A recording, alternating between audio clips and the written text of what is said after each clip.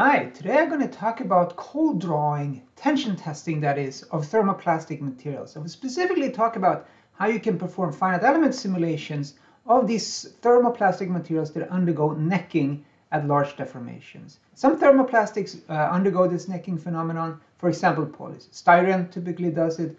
Polycarbonate, which I will focus on today, does it. Low-density polyethylene undergoes this deformation, but other thermoplastics do not, like high-density polyethylene, for example.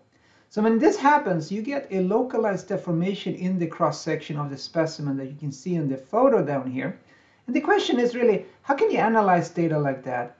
And to start answering that question, I will today talk about how the material model that you use influences a finite element simulation of such an experiment, and talk a little bit about what aspects of the material model control the necking that occurs in these simulations. So to start, let's talk about the simulation approach that I will talk about. I will use sort of the starting point that was developed by Ethan Parsons in his paper from 2004. This was from the research group that I was in at MIT. So it's a good study. They did some very careful experiments. That's what I like it about this particular study, the experimental data that they may have for the polycarbonate material. Here's an image from their paper. This is Macrolon 2608. The figure A here is an undeformed state, and they have a speckle pattern on this to do DIC, digital image correlation of it. You can clearly see the neck formation and the neck propagating through the gauge section. This is really what I want to focus on. How would you simulate this in a finite element program? And here is some experimental data, which is obviously really nice to have when you compare the finite element simulations to the actual behavior in this case. From their paper, they also published the load displacement curve. See, there's a rapid drop in the force that's applied in the experiment.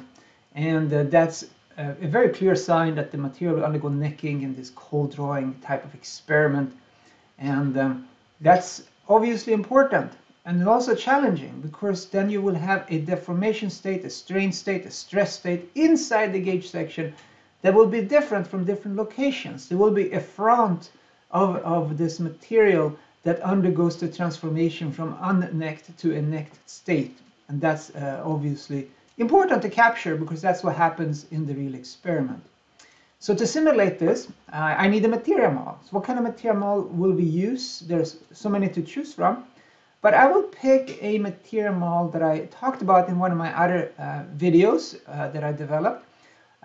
This is now experimental data from Lexan 9034 from a paper. It's based on experimental data from Mulliken and Boyce from 2008, and they did experimental testing of polycarbonate at very high rates, but also low rates. So today I will focus on the low rate experimental data from the Mulliken Boyce paper. The figure to the left shows the true stress strain data that was measured by Mulliken, and 3 different strain rates. And the figure to the right shows an approximation of the engineering stress strain that was just generated in M calibration by clicking on plot engineering stress strain. So we can't really do that conversion without having transverse strain information. So M calibration in this case simply assumed constant volume. It's not 100% right, but it gives us a flavor for what the engineering stress strain curve would look like for this type of polycarbonate. We see clearly a sharp drop here in the engineering stress at the yield, and that's an indication that necking likely will occur in this material. So I calibrated this material model. It's a PolyUmod TNV model, and these dashed lines are the predictions from this model. The accuracy of the model predictions is about 2%, so it's a very accurate representation of the experimental data that we have available. The TNV model is my choice here because it has some features that are very useful in a case like this. But specifically, I can specify how fast the stress drops after the yield. I can specify how far it goes down, and I can specify how it sort of turns up in the end. So these are really important features when you have a material that undergoes this type of localized deformation, the strain softening at larger strains. There are very few material models that can actually do that kind of prediction. So I picked this one. Another valuable piece for this material model is that it can be used in virtually any finite element model as part of the PolyUmod library, and therefore it works in Abaqus, ANSYS, LS-DYNA, COMSOL, etc. And in my study today, I will use Abaqus for the FE solver, but it doesn't really matter. You could have used one of the other ones that I mentioned, or a few other ones as well.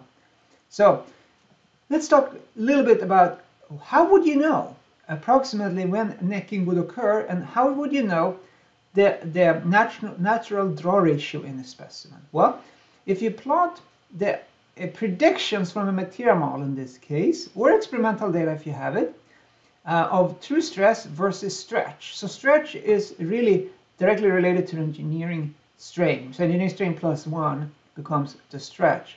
You see that if you draw these dashed lines, you can create graphical constructs that indicate approximately where necking will occur and also where the neck stabilizes. And that's the natural draw ratio. So the strain inside the gauge section as it has undergone this necking phenomenon and before the two frowns reach the end of the specimen, that's called the natural draw ratio. In this case, it's around 0.5, 0.7 in strain here.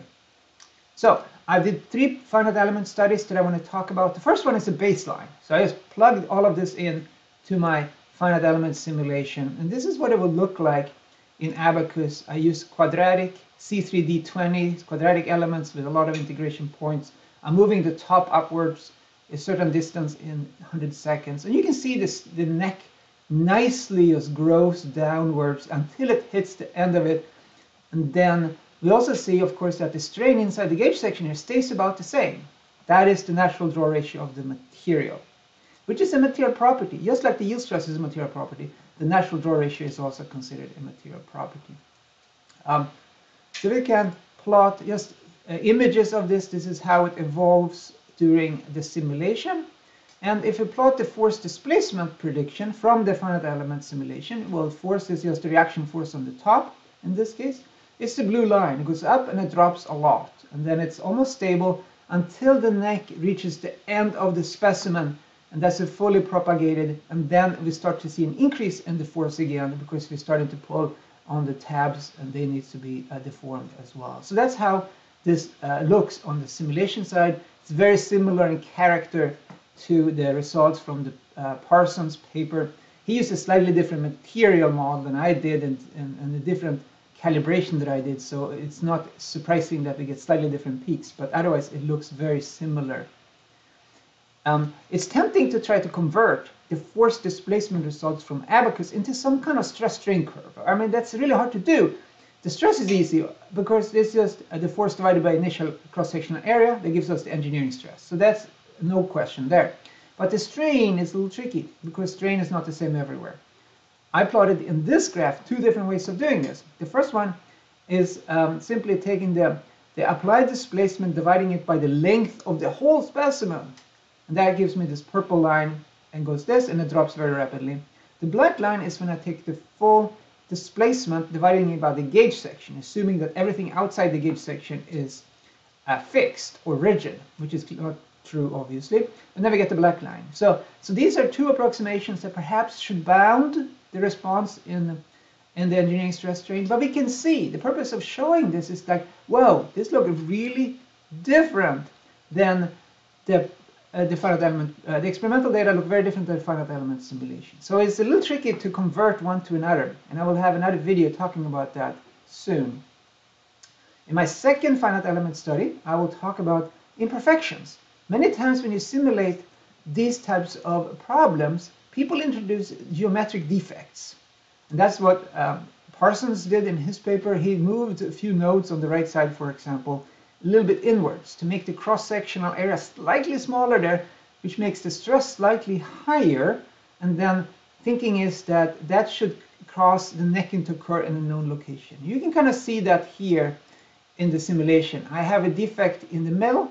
Yes, indeed, we'll see a neck to propagate. Starting there, we see a 45-degree kind of angle, which is how this likes to evolve initially. And then we see the similar propagation of the neck region during the finite element simulation. So this looks really good, very similar to the previous one.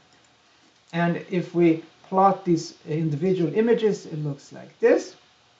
And interestingly enough, the predicted force versus displacement response for these two FE simulations is very similar. So when we introduced a defect, we were able to make sure that the neck region started at a certain location, but it didn't really change the force displacement prediction. So it's a safe way in this case to achieve a certain goal, like making sure that it starts in one location. Besides that, it's not necessary. It doesn't really change the results in any other way. In my last study here, my finite elements case study number 3, I changed the material model. I want to see what influence does the material model have on this phenomenon that we're talking about, the necking, the cold drawing. So I'm using the same T and V model, but I changed 2 of the parameters. I changed the drop in stress to be more rapid after the yield. So it goes down much quicker, as you can see here. These are the dashed lines are predicted. They drop faster than it did before. And then I also increased the C3 parameter in the Yo hyperelastic model to be a little higher, so it goes up a little higher in the end. So before we run these simulations, let's think a little bit about what this likely will do. Well, the more rapid drop here will likely make the reaction force from the simulation to drop quicker than it did before, because it's more rapid drop here. That's pretty clear. But by making this go up more towards the end here, we can expect the natural draw ratio to go down as well. So that means that the neck will propagate through the gauge section quicker in some sense. It will reach the end of the specimen at the lower applied displacement because of this change. So let's take a look what happens if we want to simulate this. Here's a video from the abacus. See that I didn't have a defect introduced. We see a neck propagating. We see that inside the gauge section, the strain is smaller than before, exactly like we had expected. And here are some images from the simulation itself. And if I compare the first case study with the third one, we see that the peak didn't change because we didn't change that. The stable value here didn't change either because we kept that more or less the same. But we do see a faster drop as we expected. And we see that we have a lower natural draw ratio in the third simulation than initially because we made it increase towards the end. So this is how you can investigate these kinds of material behaviors. Finite element tools are really useful to gain insight into what's going on in the physics of these simulations, in these experiments, and like learn a little bit about this.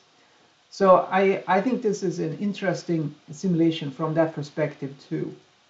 So to summarize, when you do tension testing on materials that undergo this necking phenomenon, you really should use digital image correlation because you can learn a lot from that.